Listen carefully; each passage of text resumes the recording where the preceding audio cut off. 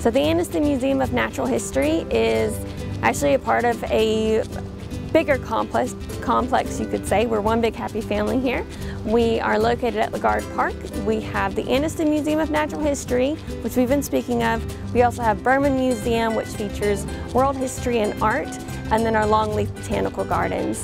The Anniston Museum of Natural History's mission is actually to educate our public with an understanding and appreciation of the natural world. We do that through our exhibit halls as well as our programming. Some of our programming, we always try to stay true to our mission, and with those we incorporate our live animals, such as this fella here. He is our eastern screech owl. He's a native species. You have the gray morph like him, and you also have a red morph. Archimedes has been with us for several years, but we do have a variety of reptiles, birds of prey, and mammals that we use in our programming. Not every program includes live animals, but we do specify when they do. Some of our live animals are actually donated to us. This fella, Archimedes, our eastern screech owl, has a different story. He was a wild animal, he still is. For whatever reason, he's decided to be a rock star though, and which is why you see him sitting on my hand.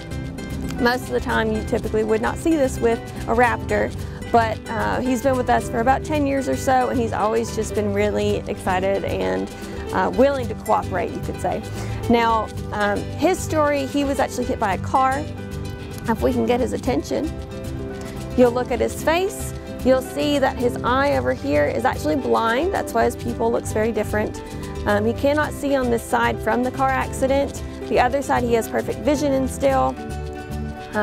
Because of that, he was deemed non-releasable by a vet. Now, he will not be on display because he's a little guy. The aviaries you see on our bird of prey trail are actually much larger. You'll see red-tailed hawks, barred owls, great horned owls, and a couple of other species in order to get it is an up-close and personal view of these creatures that typically they shy away from us. So it's nice that we have that opportunity. Although they have been hurt or injured, we can get that learning experience from them and educate ourselves to assist other raptors.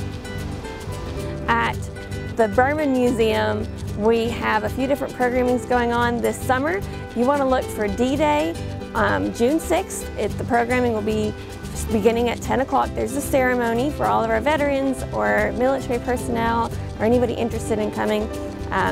Please come by. Our Berman Museum will be free that day for the admission. Following the ceremony, we will have cake and drinks and such punch.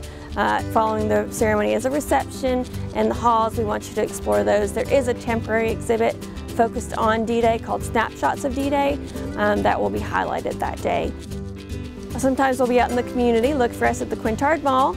We will be there every Tuesday of June and July for Terrific Kid Tuesday. We'll have a 15-minute animal show where you might see critters such as this guy or some of our other friends. We do a quick little show with them. We interact with our guests and our family, and hope that we encourage you to come out and see what more we have.